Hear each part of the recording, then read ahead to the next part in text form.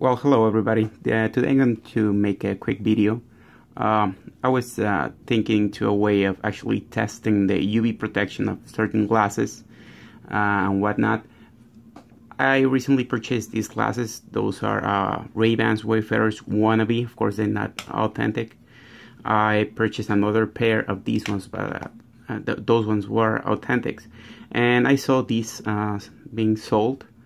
And I thought, hey, let's give it a try. If it protects my eyes, let's give it a shot. I don't care whether they're Ray-Bans or not. I just like the shape of them, and I thought they will protect my eye with the UV protection they claim to have 100% though. So I stumbled across a couple of devices over at eBay. One of them was $446, which I thought it was a little bit too much for the use that I was going to give to that photometer to test the UV light. So what I came up with is this is my passport, just a regular passport. So what I'm going to do, I'm going to be using this light right here, which is just a regular UV light to test the bills and the authenticity of black light sensitive ink. So here's what I'm going to do. When I put the passport, I'm going to put it in a random page like this, and I put it near the UV light. You will be able to see that. I'm not sure it's gonna pick it up, so I'm gonna pause the video for a little bit, turn off the light on the video camera, and turn the light on the room. Okay, so now we are back. As you can see, if I put the passport near to this light, you can see this eagle glowing in here, right? So what I'm going to do now is I'm just going to grab sunglasses. First of all, the Wannabes. I'm gonna put it right next to the passport, and as you can see, it's not keeping it from glow at all. It's still glowing just as much.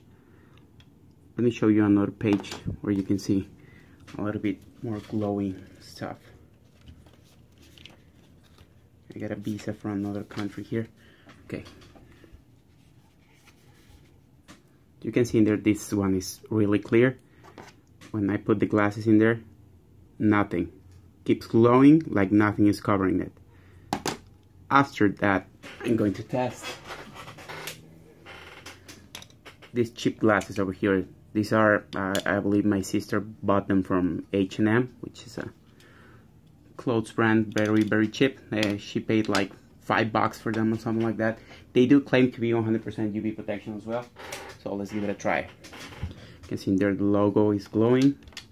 Let's put the glass in there, and boom, it disappears. $5 glasses. They do the trick. Now let's try the authentic Ray-Bans. I paid, I believe it was $299 plus taxes for them. So let's see how they work.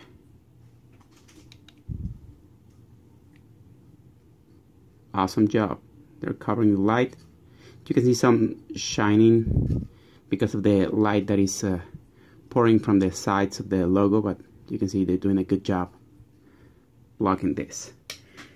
Now I'm gonna test these glasses. Are Polaroid, which they're probably the best lenses you can get. Not the frame, but the lenses itself. It's a lot better quality than the Ray-Bans, the actual Ray-Bans. So let's give it a shot. Look at this, completely blacked out. Totally blacked out. When it passes through the light passes through the lens, it's completely blacked out. So there you go, guys.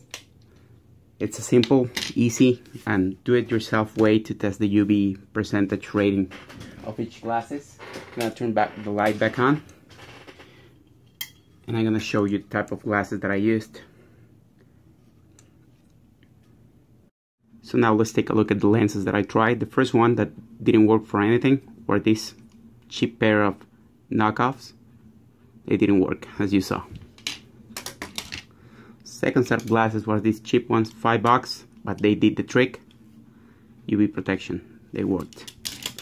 The third pair that I tried were these Ray-Bans, authentic Ray-Bans. They work very well. Well, this is the least you can expect for a $300 pair of sunglasses. And these ones were the better, the ones with the better lens. These are Polaroid, and I pay, I believe, $60 for them. But I'm pretty happy with them so far. The polarization on these ones is just amazing. It reduces the glare probably to 0.